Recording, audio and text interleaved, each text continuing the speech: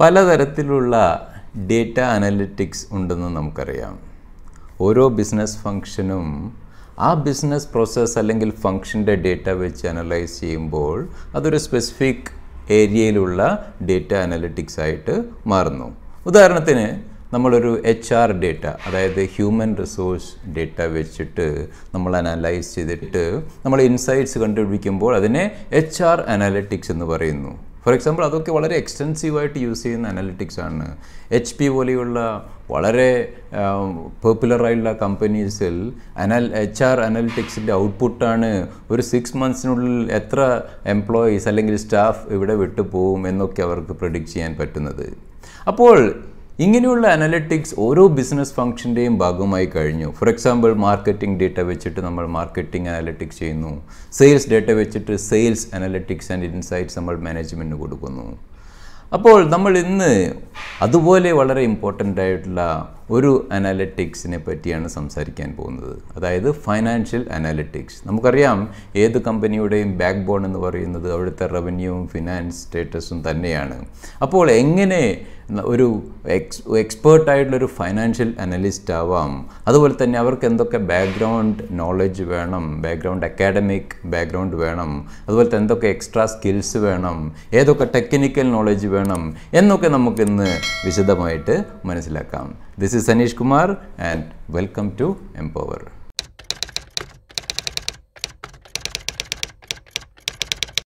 അപ്പോൾ എന്താണ് financial data analytics എന്ന് പറയുന്നത്? അതായത് financial data, not only financial data, എല്ലാ ഡേറ്റയും യൂസ് ചെയ്തുകൊണ്ട് ഫൈനാൻഷ്യൽ ഇൻസൈറ്റ്സ് ടു ദ മാനേജ്മെൻറ്റിന് കൊടുക്കുന്ന ഒരു പ്രോസസ്സ് തന്നെയാണ് ഫൈനാൻഷ്യൽ ഡേറ്റ അനാലിറ്റിക്സ് എന്ന് പറയുന്നത്. അപ്പോൾ വെറും നമ്പേഴ്സ് മാത്രമായിരിക്കില്ല, നമ്മുടെ സെയിൽസ് എങ്ങനെ ഇമ്പ്രൂവ് ചെയ്യാം, നമ്മുടെ അസറ്റ്സ് എങ്ങനെ മാനേജ് ചെയ്യാം, എന്തൊക്കെ മാർക്കറ്റ് ട്രെൻഡ്സ് ഉണ്ട്, എല്ലാം അനലൈസ് കൊണ്ട് നമ്മുടെ ബിസിനസ്സിനെ എങ്ങനെ നെക്സ്റ്റ് ലെവലിലേക്ക് കൊണ്ടുവരാം, അല്ലെങ്കിൽ റവന്യൂ എങ്ങനെ 10x ആക്കാം, ഇങ്ങനെയുള്ള ഇൻസൈറ്റ്സ്, അല്ലെങ്കിൽ എവിടെയാണ് നമ്മൾ ശ്രദ്ധിക്കേണ്ടത്, ത്രെഡ്സ് എവിടെയാണ്, അങ്ങനെയുള്ള ഒരുപാട് ഡാഷ്ബോർഡ് ഐറ്റംസ് ടോപ്പ് മാനേജ്മെൻറ്റിന് കൊടുക്കുന്ന ഒരു പ്രോസസ്സ് തന്നെയാണ് ഫിനാൻഷ്യൽ ഡേറ്റ അനലിറ്റിക്സ് എന്ന് പറയുന്നത്. ഇനി നമ്മളെങ്ങനെ ഒരു ഫൈനാൻഷ്യൽ അനലിസ്റ്റായിട്ട് മാറാം എന്നുള്ളത് വളരെ ഇമ്പോർട്ടൻ്റ് ആയിട്ടുള്ളൊരു ചോദ്യം. സാധാരണ നമ്മുടെ ഒരു ലിങ്ക്ഡ്ഇൻ പ്രൊഫൈലും അല്ലെങ്കിൽ നമ്മളൊരു എങ്ങനെയൊരു നമ്മളൊരു ഇപ്പോൾ ഉള്ള എക്സിസ്റ്റിംഗ് ഫൈനാൻഷ്യൽ അനലിസ്റ്റിൻ്റെ പ്രൊഫൈലൊക്കെ നോക്കുമ്പോൾ നമുക്ക് മനസ്സിലാവുന്നത് കൂടുതലും ഒരു ഫിനാൻസ് ബാക്ക്ഗ്രൗണ്ടുള്ള, ഫോർ എക്സാമ്പിൾ അക്കൗണ്ടൻ്റായി വർക്ക് ചെയ്തു, അവർ പിന്നെ ഓഡിറ്ററായി, അവിടുന്ന് ഫൈനാൻഷ്യൽ അനാലിസിസ് ടൂൾസൊക്കെ പഠിച്ചിട്ട് ഫൈനാൻഷ്യൽ അനലിസ്റ്റ് ആവുന്നു, അല്ലെങ്കിൽ ഒരു ഇൻറ്റേൺ ആയിട്ട് ചിലപ്പം നമുക്കൊരു കാഷ്യർ ആവാം, ബാങ്കിലൊരു കാഷ്യർ ആവാം, അല്ലെങ്കിൽ സെയിൽസ് അസിസ്റ്റൻ്റ് ആവാം. അവർ കൂടുതൽ ഇങ്ങനെയുള്ള കോഴ്സുകൾ ചെയ്തിട്ട് അവർക്കും ഫൈനാൻഷ്യൽ അനലിസ്റ്റായിട്ട് മാറുന്ന ഒരു കാറ്റഗറിയാണ് നമ്മൾ കൂടുതലും കണ്ടുവരുന്നത്. അപ്പോൾ ഇതിൻ്റെ ഒരു ബേസിക് അക്കാഡമിക് ക്വാളിഫിക്കേഷൻ എന്ന് പറയുമ്പോൾ നിങ്ങൾക്കൊരു ബാച്ചിലേഴ്സ് ഇൻ അക്കൗണ്ടിങ്, അല്ലെങ്കിൽ ഫൈനാൻസ്, അല്ലെങ്കിൽ ഓഡിറ്റിംഗ്, അപ്പോൾ ഇങ്ങനെയുള്ള ഫൈനാൻസ് ബാക്ക്ഗ്രൗണ്ട് ഉണ്ടെങ്കിൽ ഫിനാൻഷ്യൽ അനലിസ്റ്റ് ആവാനുള്ള സാധ്യതകൾ വളരെയധികമാണ്. മറ്റല്ലെങ്കിൽ നിങ്ങളിപ്പോൾ IT background, BSc in computer science ഒക്കെ പഠിച്ചവർക്കും ഫിനാൻഷ്യൽ താല്പര്യമുണ്ടെങ്കിൽ ഇങ്ങനെയുള്ള കോഴ്സുകൾ പഠിച്ചിട്ട് അവർക്ക് ഫിനാൻഷ്യൽ അനലിസ്റ്റായിട്ട് മാറാൻ പറ്റുന്നതാണ്. അപ്പോൾ നമ്മളുടെ അക്കാഡമിക് ബാക്ക്ഗ്രൗണ്ട് എല്ലാം ഫൈൻ, നമുക്കതൊക്കെ ഉണ്ട്, അല്ലെങ്കിൽ നമുക്കതില്ല, എങ്കിലും നമുക്ക് എന്തൊക്കെ റിയൽ സ്കിൽസ് വേണം to become A successful financial analyst എന്നുള്ളത് നമുക്ക് നോക്കാം. ആദ്യം നിങ്ങൾക്ക് വേണ്ടത് റിസർച്ച് സ്കിൽസാണ്. അതായത് നമ്മുടെ ഒരു ഡേറ്റ നമുക്ക് കിട്ടിയാൽ നമ്മളെ ഫൈനാൻഷ്യൽ ഇൻഫർമേഷൻ ആ കമ്പനിയിലെ ഡേറ്റ വെച്ചിട്ട് നമുക്ക് റിസർച്ച് ചെയ്യാനുള്ള, may be you have to sit with other departments, sales ആയിരിക്കാം, മാർക്കറ്റിംഗ് ആയിരിക്കാം, അങ്ങനെയൊക്കെ ഇരുന്നിട്ട് നമുക്ക് റിസർച്ച് ചെയ്തിട്ട് ഡേറ്റനെ ഇൻ്റർപ്രറ്റ് ചെയ്യാനുള്ള ഒരു കഴിവ് നിങ്ങൾക്ക് വേണം. രണ്ടാമത് അനാലിറ്റിക്കൽ സ്കിൽസ്, എങ്ങനെയാണ് നമ്മൾ അനലൈസ് ചെയ്യുക, കിട്ടിയ ഡേറ്റ നമ്മൾ എങ്ങനെയൊക്കെ അനലൈസ് ചെയ്യാമെന്നുള്ള കുറച്ച് സ്കിൽസ് നിങ്ങൾക്ക് വേണം. ദാറ്റ് ഓൾസോ ഇൻക്ലൂഡ് നമ്മളെ ഇൻസൈഡ് ഓർഗനൈസേഷൻ മാത്രമല്ല, ഔട്ട്സൈഡ് എന്താണ് നടക്കുന്നത്, നമുക്കറിയാം കൊറോണ പോലെ അല്ലെങ്കിൽ ഒരു പാൻഡമിക് സിറ്റുവേഷൻ അല്ലെങ്കിൽ സ്പെസിഫിക് ഒരു നമ്മളൊരു സാമ്പത്തിക മാന്ദ്യം അല്ലെങ്കിൽ ഇങ്ങനെയുള്ള എല്ലാം നമ്മളെ കമ്പനിയെ എഫക്റ്റ് ചെയ്യുന്നതാണ്. അല്ലെങ്കിൽ നമ്മളെ പ്രൊഡക്ട്സ് വിൽക്കാനുള്ള സ്കോപ്പ് അവിടെയുണ്ടോ, നമ്മൾ റോ മെറ്റീരിയൽ മേടിച്ചാൽ അതിനനുസരിച്ചുള്ള അപ്ലിക്കേഷൻ അല്ലെങ്കിൽ അതിൻ്റെ കൺസ്ട്രക്ഷൻ നടക്കുന്നുണ്ടോ. അപ്പോൾ ഇങ്ങനെയുള്ള ഒരുപാട് ഔട്ട്സൈഡ് ഇൻഫർമേഷനും നമുക്ക് അനാലിറ്റിക്കൽ സ്കിൽസൂടെ നമുക്ക് വേണ്ടതാണ്. പിന്നെ നിങ്ങൾക്ക് വേണ്ടത് കുറേ mathematical, especially financial analysis different, analytics is different.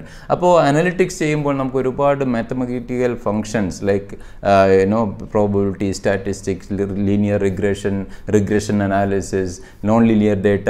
അപ്പോൾ ഇങ്ങനെയുള്ള നമുക്ക് എന്തൊക്കെ മാത്തമാറ്റിക് ടൂൾസ് ആൻഡ് ഫങ്ഷൻസ് നിങ്ങൾക്കുള്ളത് അതൊക്കെ കോഴ്സിൻ്റെ ഭാഗമായി നിങ്ങൾ പഠിക്കുന്നതാണ്. പിന്നെ കുറച്ച് ടെക്നിക്കൽ സ്കിൽസും അധികം വേണ്ട, നിങ്ങൾക്ക് കുറച്ച് വിഷ്വലൈസേഷൻ ടൂൾസും അതൊക്കെ നമുക്ക് സെപ്പറേറ്റ് ആയിട്ട് സംസാരിക്കാം.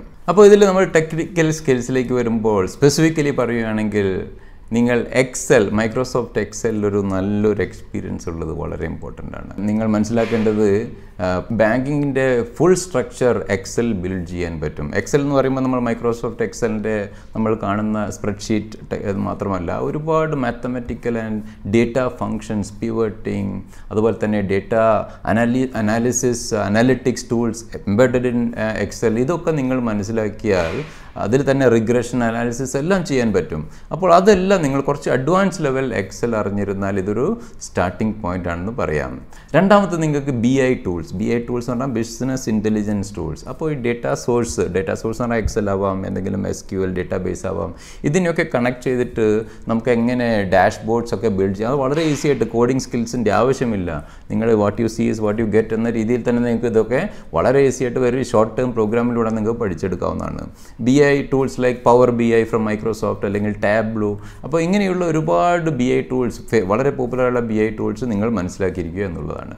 പിന്നെ കുറച്ചുകൂടി അഡ്വാൻസ് ആയിട്ട് ഫൈനാൻഷ്യലി നിങ്ങൾ കുറച്ചുകൂടെ ബാക്ക്ഗ്രൗണ്ട് ഉണ്ടെങ്കിൽ എന്ന പ്രോഗ്രാമിംഗ്, ആൻഡ് പൈത്തൺ എക്സെട്ര നിങ്ങൾ കുറച്ച് മനസ്സിലാക്കി. അവിടെ നിങ്ങൾ കൂടുതലും അനാലിറ്റിക്സ്, അതായത് linear regression analysis, linear regression, ഇതൊക്കെ നിങ്ങൾക്ക് മനസ്സിലാക്കാൻ പറ്റുന്നതാണ്. അപ്പോൾ എങ്ങനെ ഡേറ്റ കണക്ട് ചെയ്തിരിക്കുന്നു, അങ്ങനെ നമുക്കൊരു ലീനിയർ ലൈൻസ് വരയ്ക്കാം.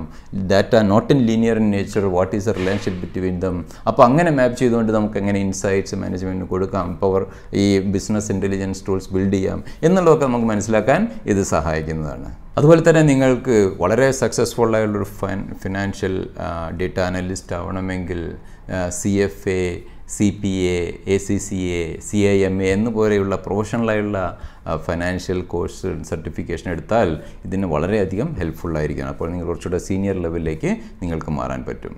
അതുപോലെ തന്നെ നിങ്ങൾ ഫിനാൻഷ്യൽ മോഡലിംഗ് ടെക്നിക്സിലൊക്കെ പ്രൊഫഷൻഡ് ആണെങ്കിൽ ഇതിന് വളരെ ഹെൽപ്ഫുള്ളായിരിക്കും. അതുപോലെ തന്നെ ഇതിൻ്റെ related certifications, financial data അനലിസ്റ്റിൻ്റെ certifications നിങ്ങൾ എടുത്തു വെച്ചാലും ബെഞ്ച് മാർക്കിംഗ് സർട്ടിഫിക്കേഷൻ എടുക്കുന്നതൊക്കെ ഇതിലേക്ക് നിങ്ങളെ വളരെ ഹെൽപ്ഫുള്ളാക്കുന്നു. ഏറ്റവും കൂടുതൽ ഫിനാൻഷ്യൽ ഡേറ്റ അനലിസ്റ്റിനെ ഹയർ ചെയ്യുന്ന കമ്പനീസ് ഒരുപാടുണ്ട്. പ്രൈമർലി ബാങ്ക്സ്, പിന്നെ നമ്മൾ government organisations, private sector, non government organisations, public sector, ഇവിടെയെല്ലാം ഫിനാൻഷ്യൽ ഡേറ്റ അനലിസ്റ്റിന് ഒരുപാട് ഓപ്പർച്യൂണിറ്റീസ് കണ്ടുവരുന്നുണ്ട്. നിങ്ങൾ തന്നെ ലിങ്ക്ഡിൻ അല്ലെങ്കിൽ ജോബ് സൈറ്റിലൊക്കെ പോകുമ്പോൾ നിങ്ങൾക്ക് കാണാം ഇങ്ങനെ ഒരുപാട്, കൂടുതലും ഇന്ത്യയിലും US-ലും ഗ്ലോബലി യൂറോപ്പിലും എല്ലായിടത്തും സർവീസ് ഇൻഡസ്ട്രി അങ്ങനെയുള്ള ഒരുപാട് സെക്ടറിൽ ഇതിൻ്റെ ആവശ്യകത നമ്മൾ കാണുന്നുണ്ട്. അപ്പോൾ ഇന്നത്തെ വീഡിയോ സ്പെസിഫിക്കലി ഡേറ്റ അനലിസ്റ്റിൻ്റെ ഒരു സബായിരിക്കുന്ന ഫിനാൻഷ്യൽ ഡേറ്റ അനലിസ്റ്റിൻ്റെ റോളിനെയും അതെങ്ങനെയാവാം എന്നുള്ളതിനെ പറ്റിയൊക്കെയാണ് നമ്മൾ സംസാരിച്ചത്. ഈ വീഡിയോ നിങ്ങൾക്ക് ഹെൽപ്ഫുൾ ആകുമെന്ന് ഞാൻ വിശ്വസിക്കുന്നു. Share it with your friends so that it be helpful for them as well. Thank you very much. അടുത്ത ആഴ്ച നമുക്ക് മറ്റൊരു സബ്ജക്റ്റുമായി കാണാം. See you soon.